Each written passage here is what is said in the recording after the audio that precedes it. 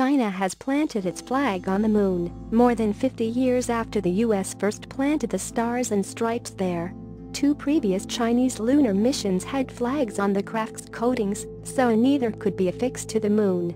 The US planted the first flag on the moon during the manned Apollo 11 mission in 1969. 5 further US flags were planted on the lunar surface during subsequent missions up until 1972. In 2012, NASA cited satellite images as showing that 5 of the flags were still standing, but experts quoted in media reports say they are likely to have been bleached white by the sun's glare. The first flag was said by astronaut Buzz Aldrin to have been placed too close to the Apollo lunar module and was, he said, probably blown away when the module blasted off.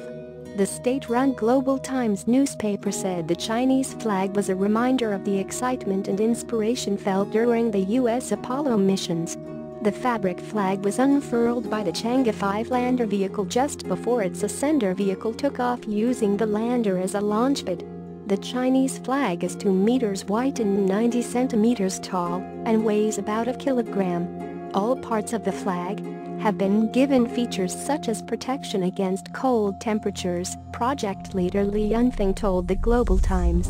An ordinary national flag on Earth would not survive the severe lunar environment, project developer Cheng Chang said. China's national flag was seen on the moon during its first lunar landing mission. The Chang'e 4 lander and rover brought the flag to the dark side of the moon in 2019. However, in both cases the flag was on the craft's coating, rather than being an actual fabric flag on a pole.